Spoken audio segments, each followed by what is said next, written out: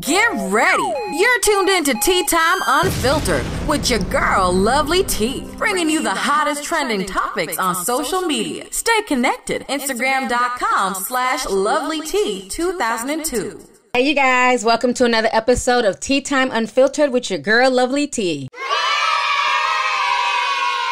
Hey, tea sippers. Thank you for joining me for another episode. I hope everybody's doing good today.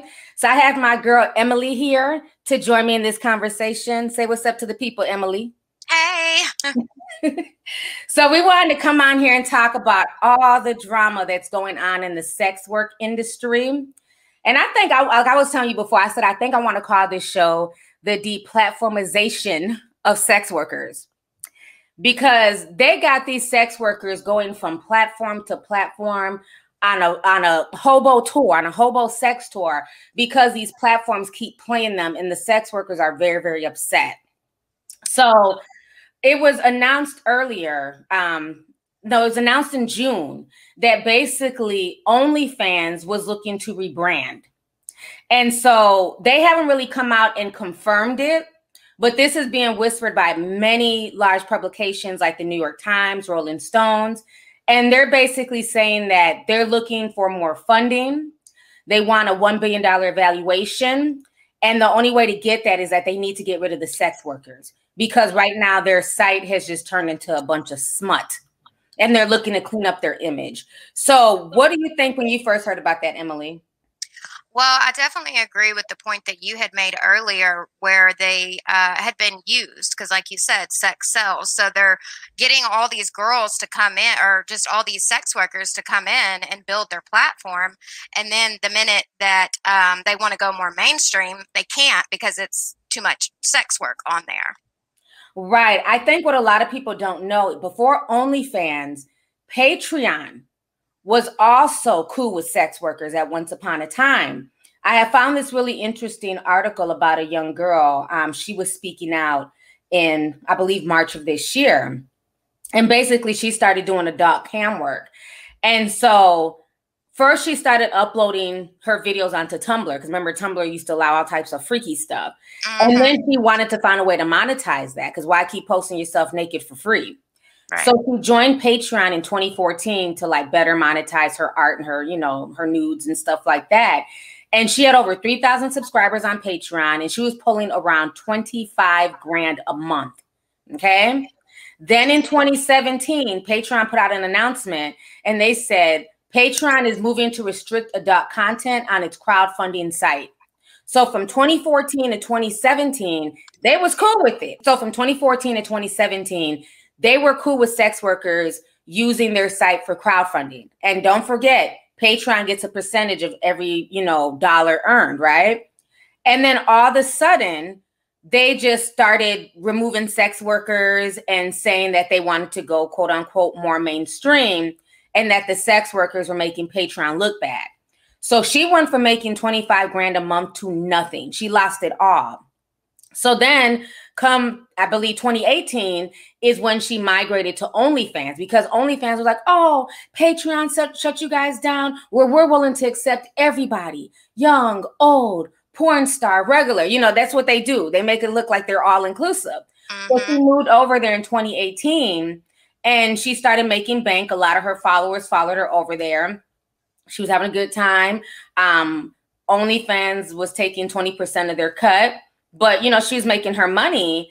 And then now fast forward to 2021, they're doing the same thing that Patreon did in 2017, which is we want to go public. We want to be more mainstream. We don't want this sex worker, mentality and these sex workers on here. It's becoming too much that OnlyFans is only known for sex work, as opposed to other things like cooking and sewing and, doing tutorials. So I just find it very, very interesting how a lot of these companies are basically pulling a YouTube, what YouTube did to us as creators, where, in the old days of YouTube, anything went. And I'm not saying necessarily porn, but, people could make all types of crazy skits and, prank videos, and YouTube was a wild, wild west. But once they started going commercial and bringing on celebrities and, interacting with Hollywood, then they had to clean themselves up. And they got rid of a lot of those prank channels and problematic channels and things like that in order to save their brand and make their brand look more exquisite. So I see the same thing happening with OnlyFans as well. Yeah, and it's kind of interesting because OnlyFans is kind of infamous for sex work. Like that's what everybody did when everything shut down. Excuse me, everybody ran to OnlyFans. So I don't even know how they would clean their image up right now. I mean, there's so many videos. The Beyonce shout out. There's other videos, music videos with artists starting OnlyFans and dancing and making all this money, and it was promoting sex work. So it's kind of messed up that they're doing that, and I'm really interested into seeing how in the future they would even have a more like mainstream look to it. Right. I think they're going to make it more mainstream by using celebrities. See, that's how you push it towards the mainstream. When you say, well, we have the Bella Thornes and we have, just whatever celebrity, Jack Black and people like that who can make it more user friendly. Because that's what YouTube did. They really pushed the Jack Blacks and Will Smiths and things like that. And even Floyd Mayweather during the fight, he was wearing nothing but OnlyFans gear. Promoting them, so that's what they're doing now. They're trying to move more towards the celebrity realm. And I think it's really unfortunate. Now, another thing that I found very interesting is people's responses to this on Twitter. So last month, it caused like a whole conversation.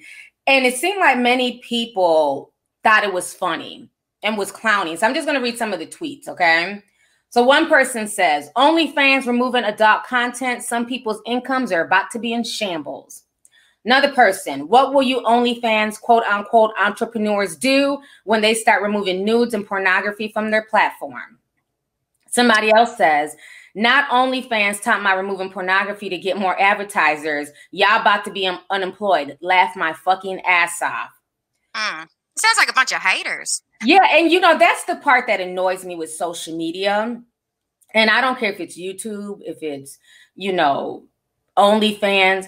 If you're able to get a bag on your own for whatever reason, people like you, people gravitate towards you, they like your content, and you're able to get a bag that way, you have people who are just pissed and in their feelings. But the thing is, these are platforms that if you have some type of talent or personality, you too could get a bag. But they spend all that time hating on people and throwing shade. And the thing is, how are you mad because these girls are on OnlyFans showing off their bodies? But some of these same men talking shit and saying these thoughts are about to be on suicide watch. I hope these hoes, saved up. It's an end to the simp economy. A lot of the folks who are talking mess are also the same ones who watch porn on the low. They're also the same ones who low key watch these same girls that they're making fun of. Yeah, and the hypocrisy is real too because, there's all this stuff going on with, the slut walk and, all this era that we live in where you can't judge people if you say anything like, okay, there is a dark side to this or any type of, if you give a negative opinion, well, then also on the same side, people are like, well, you shouldn't judge them and you shouldn't do this, which you shouldn't, don't get me wrong. But the internet really is so bipolar. Like first they're laughing at them. Now that they actually are making money. But before, when they were probably just starting out, well, okay, don't judge them. They got to do what they got to do. Yeah, it's such a contradictory stance, and I'm all for anybody. As long as you're over the age of 18 and if people want to pay you to shake your ass online, that is your business. I'm not going to tell anybody how to eat.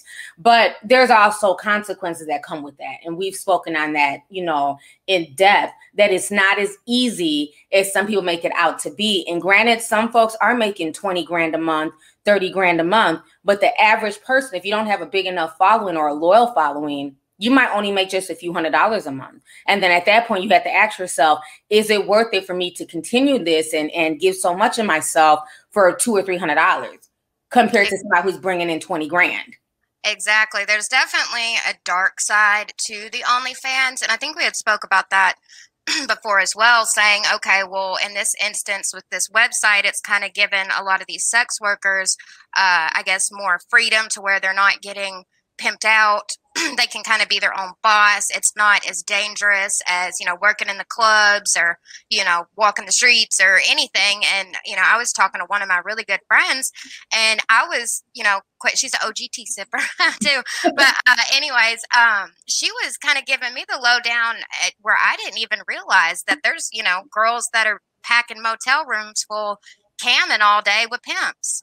And I didn't even, I figured there was probably somewhat of a grimy side, but, now with the travel industry kind of being hit as hard as it was, a lot of the cities, like the one that I live in and other cities that are bigger, but just their travel industry, there's not as much tourism there.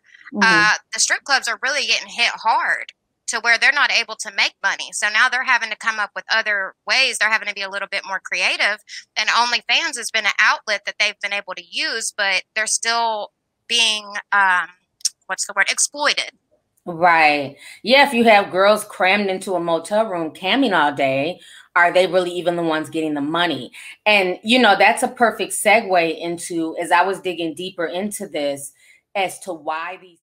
Yo, what's up? Baby, let's go. Hey, Tea Sippers. To listen to the rest of this podcast, please go to Apple Podcasts, Spotify, Google Play, Stitcher, TuneIn, or AnchorFM.com, which is a free podcasting site. Thank you guys so much for the support, and stay tuned for the next video.